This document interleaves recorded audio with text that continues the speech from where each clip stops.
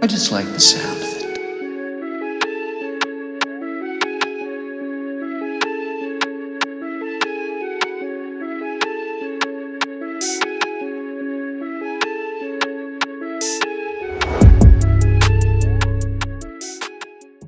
What is going on, everybody? So I did a poll recently on Instagram asking if you guys preferred the old style of video or if you guys want to see some more vlogging content. It seemed like the general consensus was that everyone wanted to see more vlogging. So here I am. We're gonna go check out a property that we recently rehabbed. So I'm gonna play the before footage for you guys, and then I'm gonna head over there and walk you guys through the finished product. So enjoy this before footage.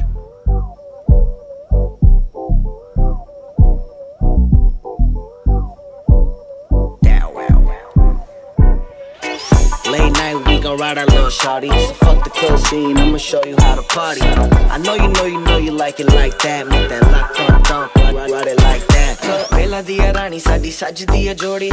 Make me feel like I'm in love, la la la. Sab to pyari, I'm just hoping you go aari. Rang to agori, nak vich coca paya. Many sang da, tere mure nahi khang de. Sitting at the top, baby, look into my eyes now. Haath fad la, tenu main nahi chhadda. Yeah, paki meri yari, je tu meri abhi hak na. Ain't nobody even got it like that. Pop bottles in the club, what you want, girl, I got that. I know you a queen, girl. You know how I do, girl. We can pull off in a coupe like that. Travel where you want, throw your bags in the back, girl. I know you a queen, girl. You know how I do. Okay, so we just pulled up. I'm like kind of sweaty because it's like 91 degrees near, and I've been sitting in the car for a second just prepping the numbers and stuff for this video. So we just pulled up. Let's go out and take a look. Okay, so this is what they look like from the outside. So we just bought one, which would be number 54 on the left hand side there, and it does have a designated parking spot, which is kind of nice, and it's right in front.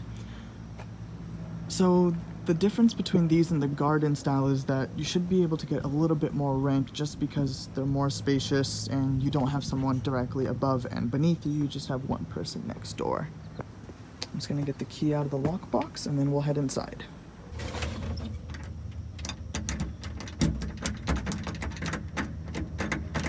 Okay, well that is not good. I'm gonna try to finagle with this for a second. There we go. Oh, no. So that might be something that needs to be replaced. Okay, the key is stuck and I'm having trouble getting it out, so this is really not good.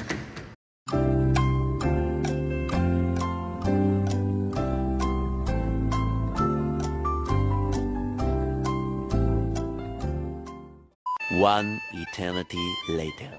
Okay, so the way I'm gonna do this video is gonna be a little bit different. I'm just gonna walk through, show you guys the improvements that we made, and then at the end we'll talk my favorite part, which is talking numbers. So this property we bought for $150,000 and we put about $15,000 into it.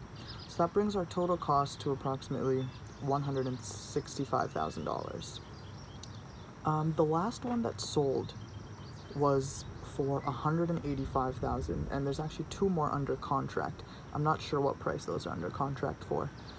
Also, it looks like there's a kitty cat here. I'm not sure where the cat came from. Maybe it's a neighbor's cat. It seems to just be chilling. Seems friendly enough. Hi. Anyways, back to what I was showing you. So right off the bat, we essentially made about $20,000 worth of equity by buying a property that needed a little bit of work as opposed to buying one that's already finished. So let's run through the actual monthly expenses for this. So we're looking at approximately $300 for the condo fee, and the yearly taxes are about $3,200. So if we divide $3,200 by 12, or the monthly taxes, is $266. We'll round that up to $270. That brings our monthly expenses to about $370. Let's assume we put 20% down when we were buying this property. Actually, no, we'll do 25%. From that, we get $37,500. So that would be the required down payment for this, which would bring our total mortgaged amount to $112,500. It looks like our monthly payments are going to be $604. That brings our total monthly expenses to $1,170. We're currently trying to rent this property out for $1,850. That might be a little bit on the high end because we haven't actually rented it out yet. So let's assume we're able to get $1,600 for it on the low side. If we get $1,600, and I'll take out $1,200 for expenses because I always like to round up, we're still left with $400 a month, or $4,800 a year. So now if we check that against our initial down payment, and I will also go in and add the $15,000 that we spent to bring this up to market value, we're still looking at a very healthy 9.15% return. In today's video, I really wanted to emphasize buying a property under market value so that you can create instant equity.